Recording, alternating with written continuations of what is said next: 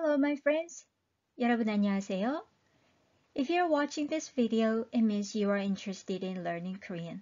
This video is about Korean alphabet. That's right, it's the basic of basic in learning Korean. The name of Korean alphabet is Hangul. Han means big or great. When we say the name Hanguk or 대한민국 for Korea, those Han also mean the same. Gul is a writing system or writings. Unlike most familiar alphabets, Korean alphabet is quite different shape. So for you who feel like, oh, I don't know which one is which, I categorized consonants by the place of articulation instead of arranging them in the order from the textbooks. The first bundle I'll walk you through today is 4 consonants that are making lip sounds. They are 미음, 비읍, 쌍비읍, and 피읍. Once again, 미음, 비읍, 쌍비읍, and 피읍.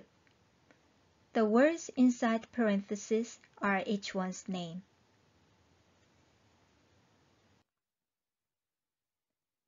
Here you see my face, and let's say you have an X-ray vision, so you can see through the inside of my cheek and mouth. These are my lips. They are my front teeth, upper ones and the bottom ones.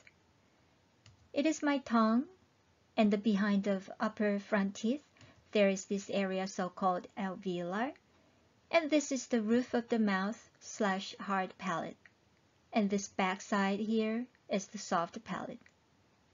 Today's consonants are created on the lips area. Most of you won't have any problem with the mium, piup, and piup.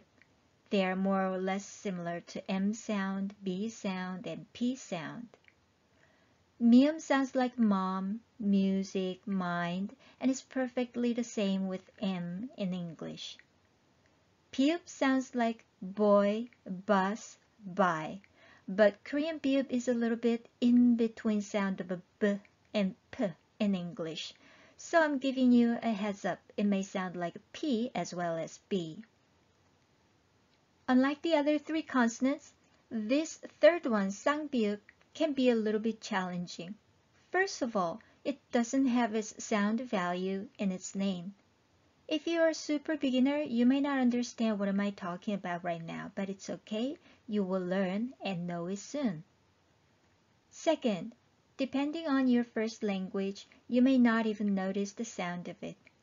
If you are an English speaker, you can hear the sound from the words such as spot, space, and special.